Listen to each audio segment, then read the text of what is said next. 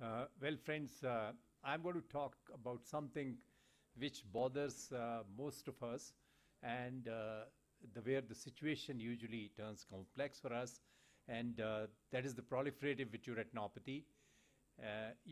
This term was coined sometimes in 1983, again by the Retina Society at that time.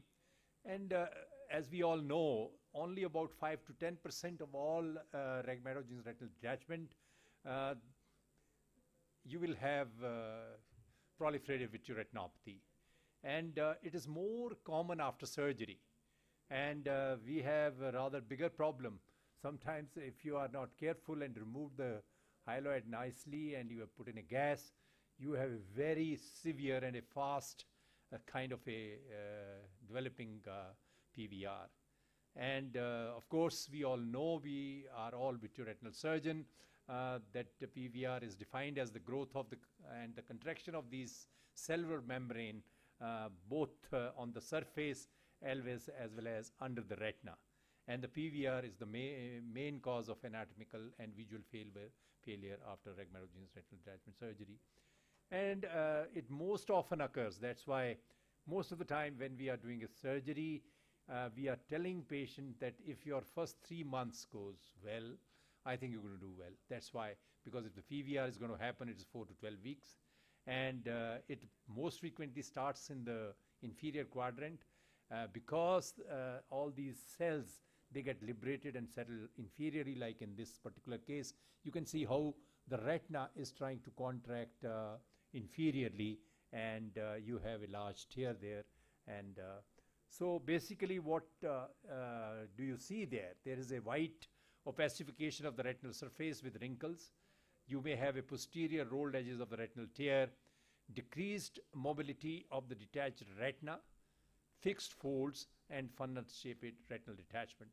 Like this, you may have this kind of increased wrinkling. If you have this, you know the PVR process has already started, and the edge is rolled up like that. So those are the things which you need to look at. Of course, if you have a clear-cut fixed fold like this, then of course you are very clear that you are dealing with the PVR here.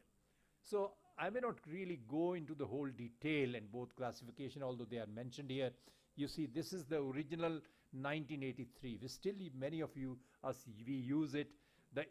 In A is vitreous haze, vitreous pigment clumps, as well as vitreous clumps on the inferior retina. And I mentioned about the wrinkling. I showed you some examples. This retina gets a little stiffened. You have more vascular tortuosity, as well as the rolled and irregular edges of the retinal breaks. And of course, decreased mobility of the vitreous itself. And C, you have a full thickness retinal fold. If it is in one quadrant, you call it C1. Same way, quadrant 2 and 3. If all the 4 quadrants, it becomes D. And then is the funnel, whether it is an open, narrow, or a closed funnel. So like this, one such example where I think this is Dr. Raman's patient, where you have these clear-cut folds, and sometimes you have a closed funnel like that. Totally, nothing is visible, even the disc is closed. And the revised classification was mainly required because they didn't include in the initial classification that was anterior PVR. So most of these, you see, this has been done way back in 1991, revised again by McNamara et al. And here, first and second are same, but third, they included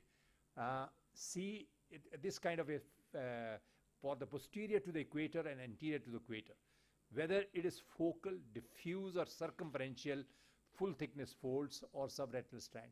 So I think most of the time we may not be using it, but at times it becomes important because we need to kind of go with a particular plan.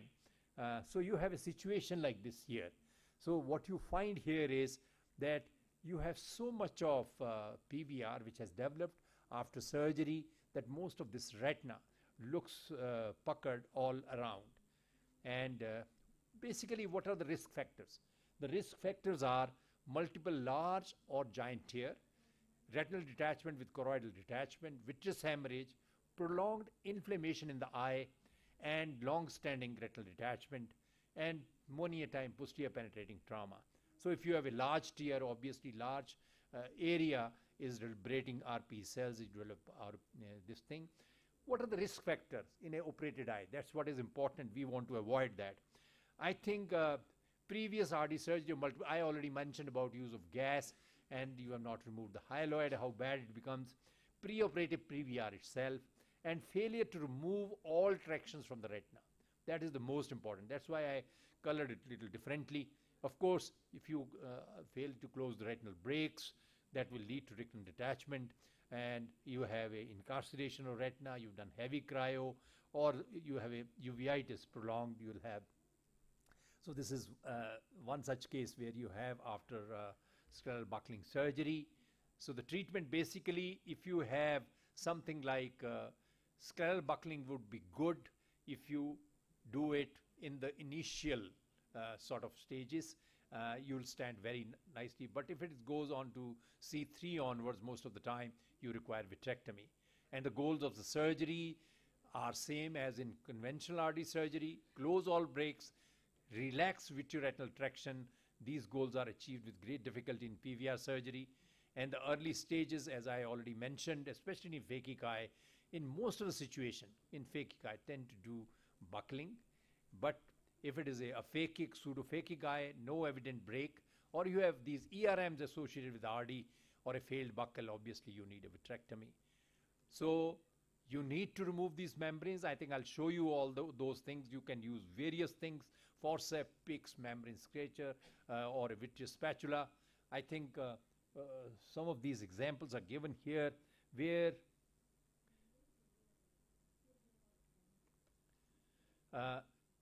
now you have these folds here. So once you have done vitrectomy, what is being shown here on the corner here, and you have tried to remove that posterior hyaloid, that's very important.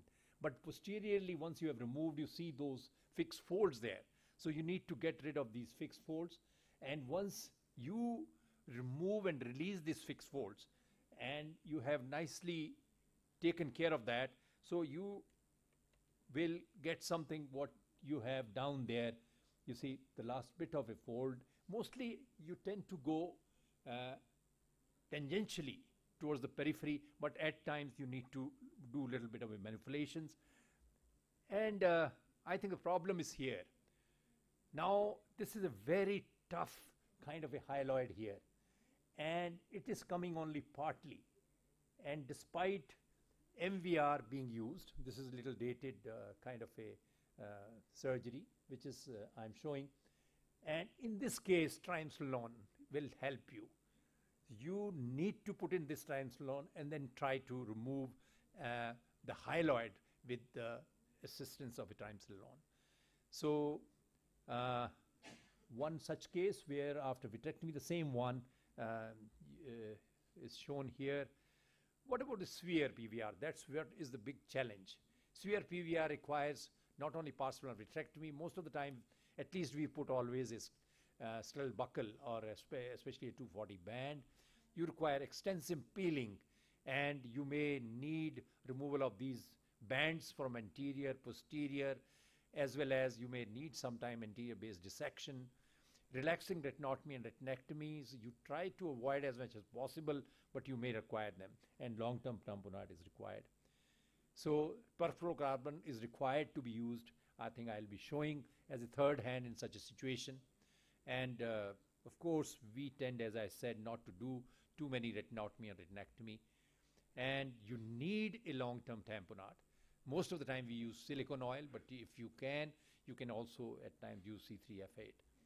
So this is the way we just put a 240 band just to support the peripheral vitreous. And after you have put the 240 band, you, I think, yeah. So a severe PVR, this is the same case which I closed funnel. You see the whole retina looks like as if it is plastered. Now we have no choice here. This was one-eyed child, other eye was thicycle, and blind for a long time. And you can see how long perhaps this retina must have been detached. The retina is in total folds. You can see it's just kind of puckered there. It was difficult. Now, that's where you need that perfluorocarbon as a third hand. And after that, you can identify some more fixed folds or bands, and you can that way remove all these, especially the tougher bands or some other band, and keep on injecting little more. So in such situation we all face, and these are the complex situations where we have to be, and here lens had to be removed because the whole thing in the periphery was as if, you can see this is the giant tear, which is still kind of standing up like that. And after this, again, as much as possible, the membranes were removed bit by bit. Keep on doing as much as possible without creating too many iatrogenic problems. And at times it does happen in these cases that you may have a short retina. Either your PFCL tend to go back, or when you do exchange, your air may go back. So what we do, many a time I have seen somebody would say, I'll inject more PFCL, the biggest mistake. You have a short retina, so you need not do that, because if you do that, the PFCL also goes behind. I think you need to take care of that, and then only, I think finally here the oil was injected, and I think even in an extreme case like this, where nothing is seen, ultimately, this is after first surgery, this could settle like that, but still it is dragged down, and then during silicone oil removal, this membrane and had at least a vision which was sufficient for this child. So visual outcome in PVR is functional and anatomical outcomes are dependent on the severity of the disease. Posterior PVR is easily visualized and can be completely removed. And anterior PVR is more difficult to visualize and remove. I think I had one video, I just took it out because it will take too much of time. And failed, this is one case which was sent to me, failed SB. And sometimes they are lucky. You see, this case somehow did so well, it 612, which I never imagined that it would.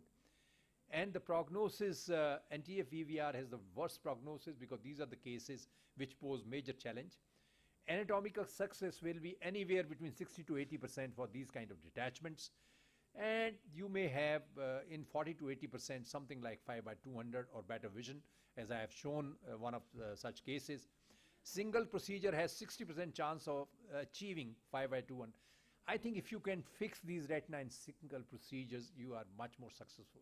If you have to go repeatedly in, I think that is what is shown, they have much lesser success. And the prevention, again, I would emphasize, remove all tractions from the retina during the primary surgery.